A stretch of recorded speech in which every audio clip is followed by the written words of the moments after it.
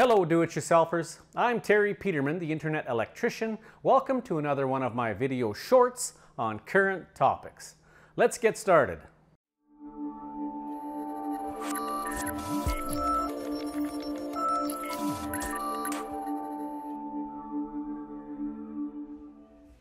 So in my next in the series of smart home videos, I am going to install this Wemo Wi-Fi Light Switch. I'm going to put it right here in the front entry so that when we're away, this is also where I have the Nest X Yale door lock and I have the Ring Hello doorbell outside. So we're quite covered here, but this is a perfect location I think for this Wemo Wi-Fi smart switch because then I can program it to have this light come on at random times while we're away, and it's in a perfect spot where you'll be able to see it from the street and it'll look like the home is fully occupied. And then add that to the security of having the Nest X Yale door lock and the Ring doorbell. I think we're pretty well covered at the front of the house. So we're going to put it here. It's a good single pole location to install it. Let's get started. All right, so we'll start with unboxing the Wemo Wi-Fi light switch and see what's all inside the box. I chose to go, there's many options that are now integratable with Google Home. That's important to me because I want to use Google Home as the main platform to put it all together. However, I don't like having every device you buy having to download an app for. So important to me was getting something that would work with the Nest app. Being I already have several Nest units in the home, I thought that it's important to be able to use the Nest app. So we're going to test that theory out because I know they do have an app for the Wemo, but this one does say that it's compatible with Nest as well as Google Home. So hopefully we can get away with only the Nest app. But we'll find out once we start setting it up. So of course inside the box is the literature, the Get Started guide. Looks like it lays out about 5 or 6 easy steps to get going. Here's the switch device itself. Now it's got a plate on it, a screwless plate, snap-on, but I'm sure it can be used with regular devices as well. And here's the back of it, so we'll have to pop that plate off. And a package of wire nuts. And that's about it for the contents of the box. So here's a shot of the light fixture I'll be controlling. It's right in the main foyer of my entrance area to the home. And first we need to go shut off the breaker so we can open up this switch box and get started with our installation. And coming back, I see that my panel was labeled correctly, front entryway lights and receptacles, and shut off that breaker and sure enough the light is out. So we're good to go. So first we need to remove the plate screws.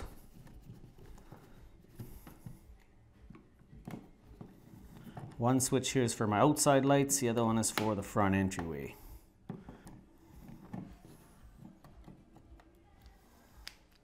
And now we remove the device that we're going to work on for the inside foyer. Remove the device screws.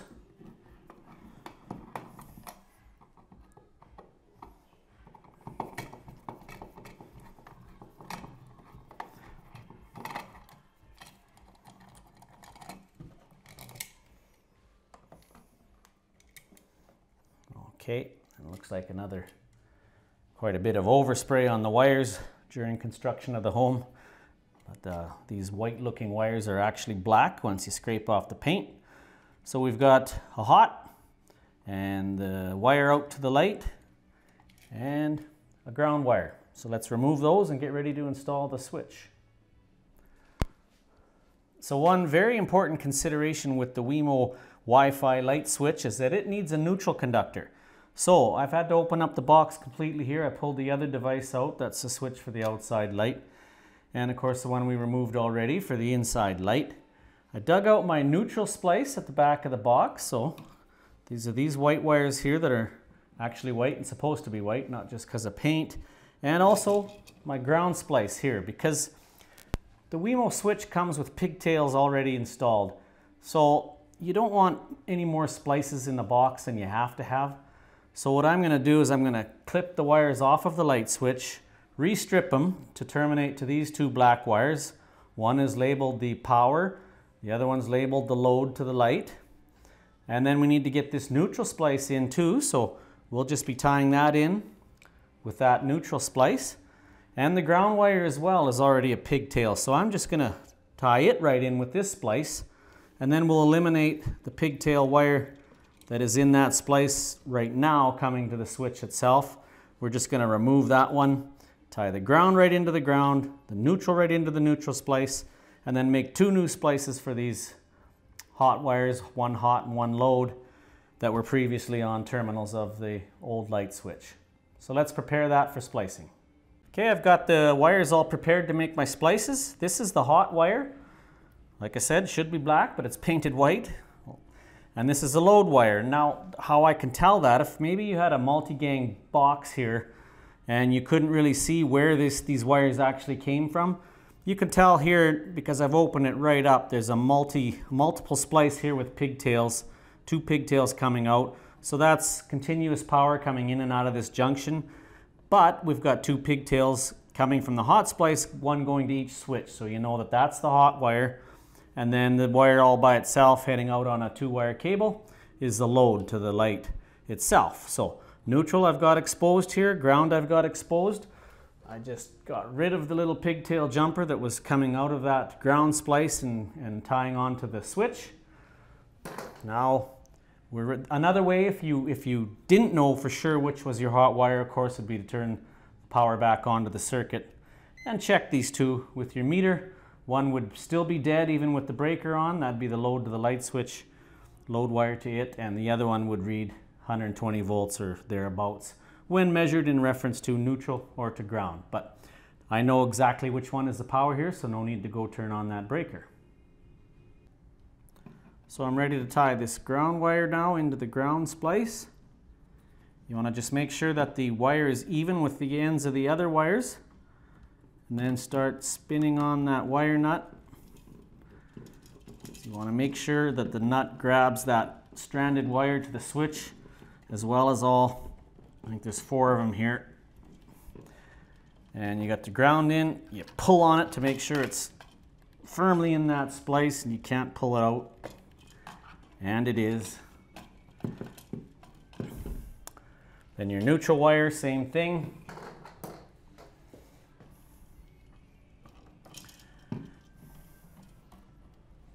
Tie that into the existing splice. See, I've lined up the ends all even.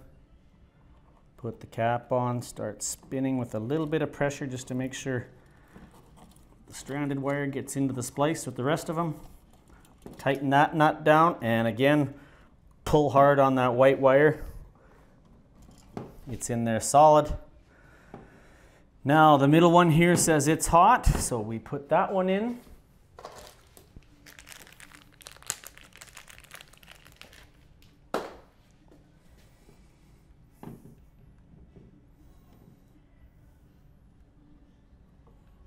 Again, put the ends even.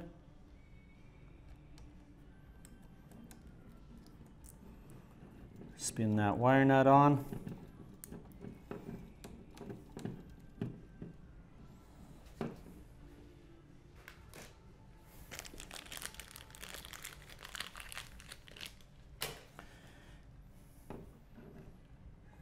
And finally the load terminal, or the load wire from the switch to the load to the light fixture.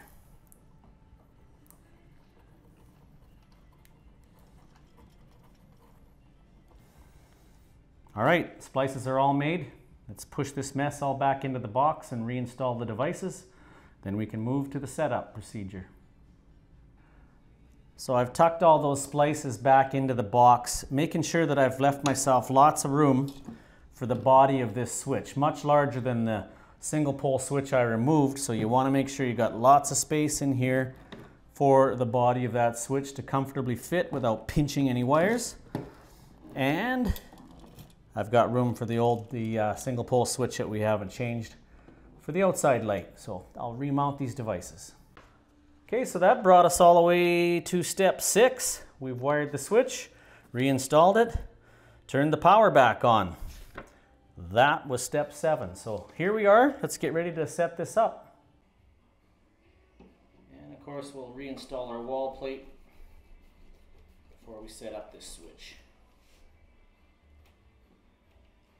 Alright, so we're back and with another app that I was trying to avoid doing, but I guess you can't. So again, go to your settings. It says look for the Wemo Light Switch in the list of devices or available connections, and I'm connecting to it, and I'm connected to the light switch itself. So I'm off Wi-Fi, I'm off the internet, but I am connected directly to the light.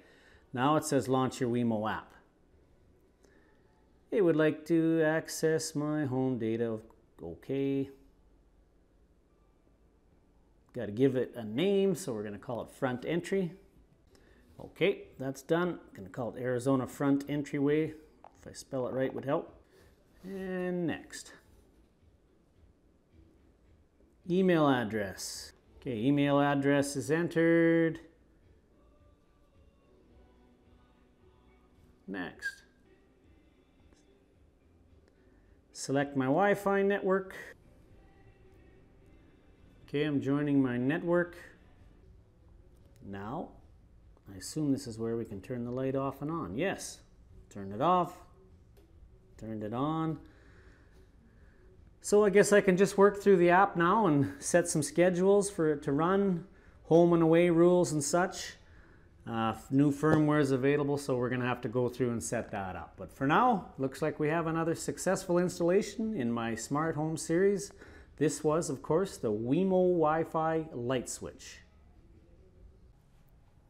So once you've got the Wemo Light Switch all connected to your Wemo app and you link it to your Google Home, you can do things like this. Hey Google, turn on Arizona Front Entry Light. You got it. Turning on the Arizona entry light. Okay, Google, turn off the Arizona Front Entry Light. You got it. Turning the Arizona entry light off.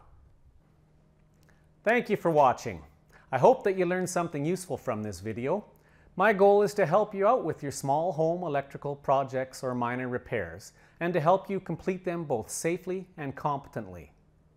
Please feel free to like, comment, share, and subscribe to my YouTube channel here.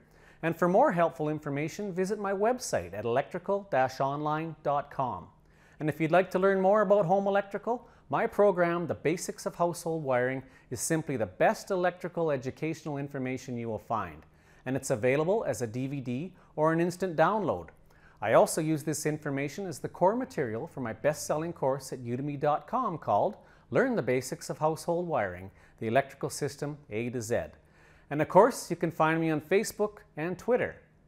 But what if you need help with something right away?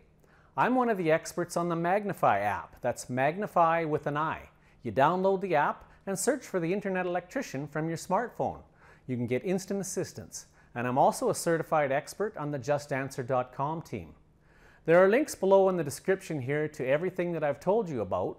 So until next time, thanks for watching. I'm Terry Peterman, the Internet Electrician.